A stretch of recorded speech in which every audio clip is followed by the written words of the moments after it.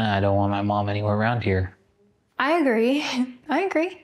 The bottom line is that I don't think that my mom has to bring Lydia here. I think she's doing that because it's kind of like her little power move in a deal.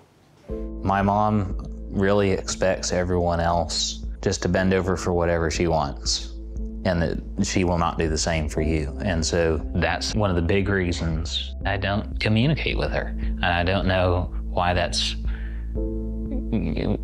so complicated that she can't understand that, but that's just how it is.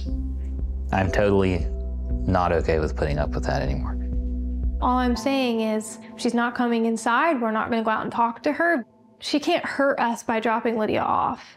No, it's not about that. It's that I don't want that lady on my property.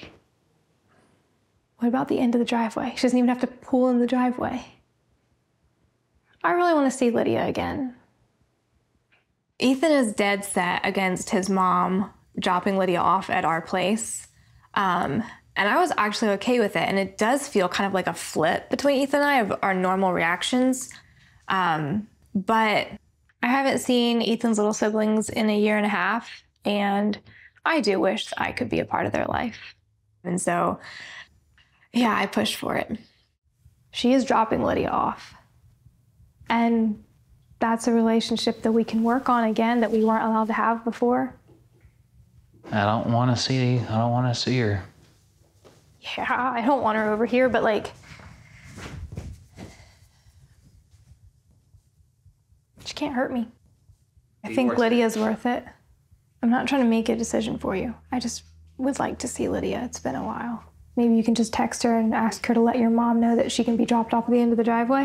You don't even have to look outside. Stuff between Olivia and I, it's been a little bit difficult, and, things have kind of come to a head, so to speak, as far as stuff Olivia and I are dealing with.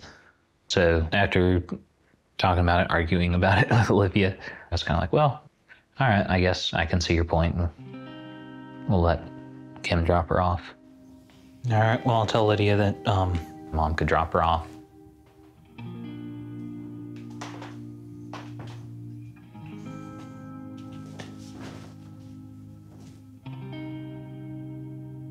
What? Are you good? Are you mad at me?